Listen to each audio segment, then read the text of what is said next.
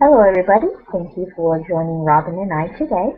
Today, we're going to be talking about her progress as far as what has she done since our last video, cleaning up some stuff, tying up some loose ends, and then progressing forward with applying for more scholarships. So first, before we get into that discussion, I just want to take a quick moment to remind you that this Hangout is being brought to you by our sponsor, scholarshipmembershipsite.com.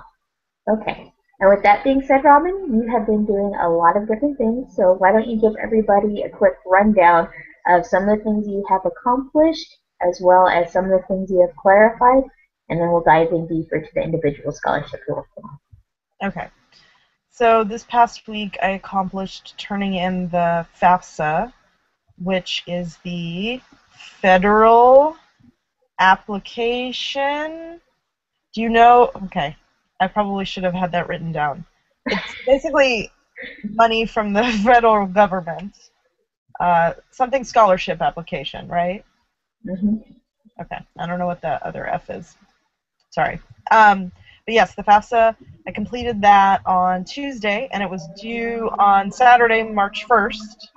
So, and it's pretty user-friendly. It walks you through all the steps, and then even on the side, while you're doing the steps, it has like a bar on the right-hand side, a column that gives you little tips and answers any like question that you might have about why you're answering this specific question. Why do they need that information? So you don't even have to go find it. Like, it starts popping up. It's pretty neat in that way. They can also pull your. I was able to do my taxes the week before, so they were able to pull my tax information. So they must be linked with. Yeah.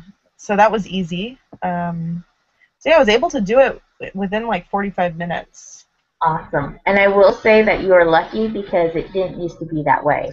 Oh, FAFSA didn't used to be linked. So just to let you know. And also, it stands for the Free Application for Federal Student Aid. oh wow. Okay, I was totally off. Sorry about that. It's okay. um, yeah, so I was able to do that. I was able also to get clarification on the total cost of tuition, living expenses, books, and supplies for a 2-year program, which is $63,000. Um, so there's that. Okay.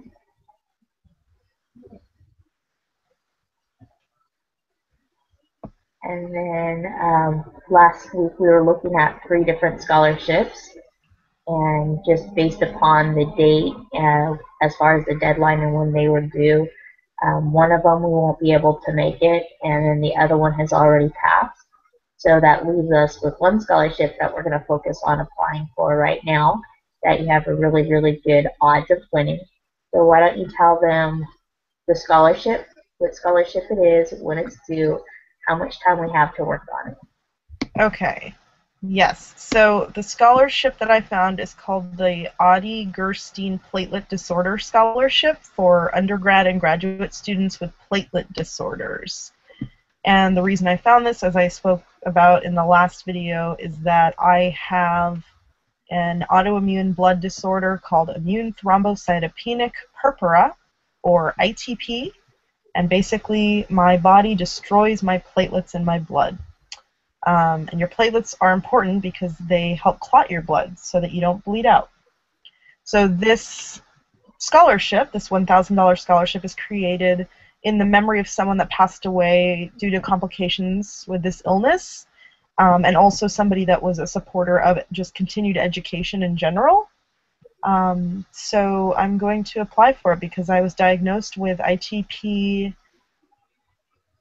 when I was, I think, about 16 years old, and I dealt with it through high school and community college mainly, and have a lot of experience with treatments and attending a conference and meeting other people that have this disorder. It's pretty rare. It's not one of the more common blood disorders, but yeah. So I think And as you'll see based on the questions, I feel like I have a lot to talk about with my experience. So I want to give it a shot. You definitely do. And that was one of the things that's like really nice about being an advisor and a coach is watching you progress, not only from your previous essay to this essay, but just watching some of the things you put down. It's like, wow, that's really powerful. Like I know people who will really connect with that, who have been through similar things, or they have a similar story to tell, but they've kept it inside of themselves. So, I think this exercise is great also on a personal level because now you're refining your communication skills about what you went through, sharing it with other people, and that's going to help you connect with other people. But also because it's also related to your career, it's also going to help you communicate in your career, especially as you progress forward and when you want to, perhaps go to other organizations during the interview process. Your communication skills will be much more refined because you're getting practice now, not only verbally talking about it on this hangout, but also in the written format by practice writing. So it's really cool. It's a great honor to watch you progress and grow, and have this all recorded and see how you've grown as a person. You smile a lot more. You're a lot more happy. You have more of an inner glow about you that's coming out. So it's an honor to be part of that. Thank you. Cool. Okay. And then also for this particular essay, it's going to be due in about a month and a half. So we have some time to work on it. But also more importantly, you have time to contact people because there's 2 letters of recommendation that are required. It is interesting because um, that scholarship application doesn't want your name mentioned anywhere within the actual essay or within the letters of recommendation, which is understandable when you take it from their point of view. Basically, what's going to happen is her name's only going to be on the application, and then they're going to submit the essay and the 2 letters of recommendation to people, and the people on the board to reduce bias as far as people they may have known that are patients who are applying. They don't have their names, and they're basing it off of their their written communication skills, their ability to share their story, as well as the letters of recommendation.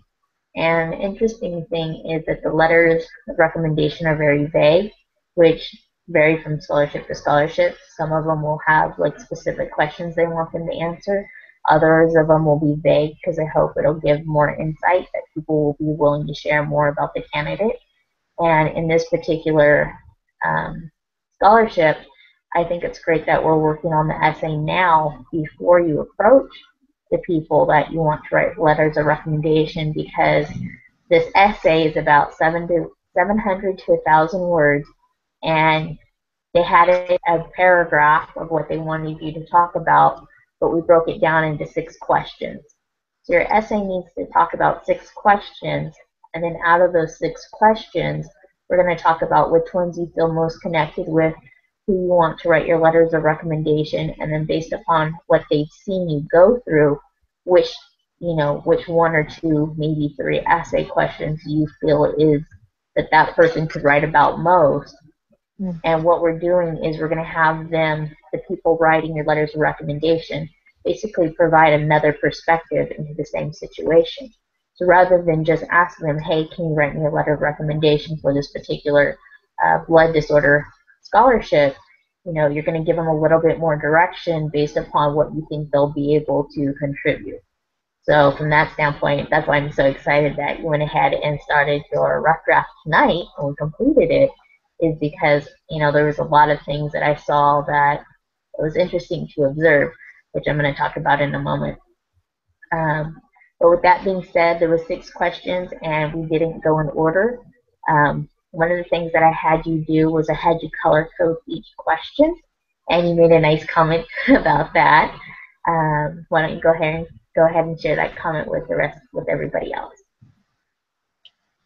I'm thinking it just, number one, it makes it fun, but also it seems like something so simple, color coding, but it really helps break down it doesn't seem like as huge as it does in the beginning when I see all the questions. It really helps break down the process. Is that what I said? Yes, something so simple, but it can make such a huge difference. Yeah, And I yeah. agree. It really does brighten everything up. It makes it so much more fun and like, ooh, colorful. Let me like type some more to add more color. Um, and then again, we went through the bullet point process and added bullet points with thoughts. So I'm going to go ahead and do a quick screen share so it'll help give people who are visual an idea of what we're talking about. But pretty much we copied and pasted the questions, and then each question is its own color. So you can see that there's 6 of them, and then there's bullet points, and each bullet point expresses an idea. I just want to say I don't see this. I see it on my screen. Is it being shared with everyone? Yes, Okay. that's because you probably don't have Google Drive open. So one of the things about Google Hangout and using this free technology is it can be a little complicated as far as who sees what and when. And sometimes you learn through trial and error. And I go back and I rewatch these videos to learn what I can do better or how can I improve the quality of the video. But pretty much when I share something, it records what I'm showing, and in Okay. order for you to be able to see the same document, you would need to go ahead and open it up in Google Drive. Okay. It is open. Okay. hmm Yeah. So, and Google Drive is great. I love it because it allows us to both work on the same document at the same time. So as Robyn is typing away, I can give her guidance, and if she gets stuck, I can type in a couple things, help make some comments, or help rearrange things such as copying and pasting. And so one of the things that I had you do during this exercise is I had you pick, start out with the question that you felt the most connected to out of the 6. And it was really interesting because the first question you picked was number 3. Mm-hmm. And then you went to number 4. And then you went to number 5. And then you went to number 1, number 2, and number 6. And what was really cool about watching it was because I know the reason I approached it that way rather than go to question 1, 2, 3, 4, 5, 6 is because I know sometimes it's hard, like you get stuck. Like, what if you're not connected to question number 1 and number 2? It feels like it's a drudgery, which is really interesting because question number 1 and question number 2 were the last questions that you answered. And so I felt that by breaking it up to which ones do you feel the most connected to, your energy was high. And so you started off with high energy and writing about the questions you felt most connected to. And then after you got that out of the way, it was like, okay, well, you're on a good flow, you're going, and why not just keep going? And then by the time you got to the very last question, number 6, you're like, okay, I think I'm stuck. I might have to come back to this. But by that point, you had already written number 6, and you had your first road draft, and it was like awesome. In less than an hour, you had this whole road draft. So it was really, really powerful and really cool to watch, Robyn. Is there any insight that you gained that you would like to share about this? Yeah, I just really appreciated the gentle way that you approached uh, asking me to answer the question. You said, like which question really speaks to you right now, and then I'd finish it, and I was kind of waiting to be like, okay, well, I guess I'll come back to this later, and then you're like, well, now what question now speaks to you? Like, you're just very gentle and nice, and it made me like want to like, oh, okay, and giving me choice. Like, okay, so being gentle and not like, okay, you really need to do this, Robyn. I need you to get 1, 2, 3, 4. It was gentle. It was, and then I had choice on which one I felt most comfortable with working on, because these are once again, it's personal questions, it's emotional, it's like highly charged for me. I haven't thought about this in a long time, because when I was really sick was back in high school, community college, and that was a while ago. So I just really appreciate the approach. And also, while I was typing in the bullet points, you were there, but you sat back and like if I needed you, I could ask you a question, but for the most part, you were giving me the space to like work it out and not critiquing, which is also, I'm highly sensitive to that, so I mean I'm aware of that. But when you did come in to give me feedback, it was supportive feedback, and I really appreciate that. Mm-hmm. And I think that's a very important point. I think a lot of times when we're giving feedback, we're used to it being praise or negative, and sometimes we have a hard time seeing constructive feedback. And so my goal for this was for you to have a rough draft written out, because once you get it all out on paper, or in this case digital format, in a Word document, then it's easier to go back and to revise it. And so as a coach, it's like, okay, you wrote it, you know what you meant. But now me coming in and reading it, I might not know, because you may have been in an emotionally charged state that, the words came out, but maybe it wasn't as eloquently or as refined, or maybe someone from the outside wouldn't know exactly what you were saying. So it's Mm. best for you to get it all out, written out first, and then for me to come back and say, okay, well, what did you mean by this? Like, can you clarify? Or, what is that? What kind of drug is that? When you're talking about the different kinds of drugs you were on and trying different things, it gives me a perspective, because now I feel like, okay, I have individual questions I can ask you, or individual things I can point out, and that'll help you refine it. So it's not me doing it, it's me saying, well, Robyn, that doesn't quite make sense. Or, what about this? Or, I'm reading it and this is how I'm interpreting it. Is that what you really meant? And so now it becomes a conversation. Rather than me telling you what to do, it's me giving you feedback, or you telling me, you know what, Crystal, I really didn't mean it like that. Maybe I should say it like this. And then you can automatically go back in and start typing. And another thing that I thought was really, really interesting to observe was, on some of the questions, you answered in bullet points. You may have had 4 or 5 bullet points. And others of them, you started writing incomplete sentences, like a bullet point complete sentence, bullet point another complete sentence. And then on some of the questions, you just started writing it like an essay. It was like a paragraph. I was like, okay, well, obviously I can tell which one she feels really connected to, because some of them it just flowed really well. It was like, oh, I've thought about this before. I can answer this. This is easy, no problem. Like da da da da da type of way. For some of them, they're like, man, I don't know. Like, what do I say? Like, I don't know. I'm gonna say something about, being grouchy when I'm in pain and hurt being short with loved ones. So it was just Mm-hmm. really interesting to see how different parts of your essay need different amounts of attention in terms of revising it. And so, it was really cool to watch, because now I know which portions of the essay to focus on in order to, you know, which parts to give you more feedback, and where to start and where to go, because the ones that you put the least amount of information are the ones where I know I'm going to need to ask the most questions to help draw out more information to help communicate or complete the sentence and answer the question fully. Versus the other ones, I'm like, okay, she's got that. She knows what she wants to say. She already said it. Now we'll just check it for grammar and punctuation to make sure it flows smoothly. So with that being said, you did an awesome job, Robyn. I'm so proud of you. No, And that completes our hangout for tonight. So do you have any other comments you'd like to make in closing? no, thanks for sitting with me through my process. It's, You're welcome. it's so nice to not have to go through it alone. That's what coaches are for. So with that, thank you for watching, everybody, and we will look forward to talking to you soon and seeing you next week.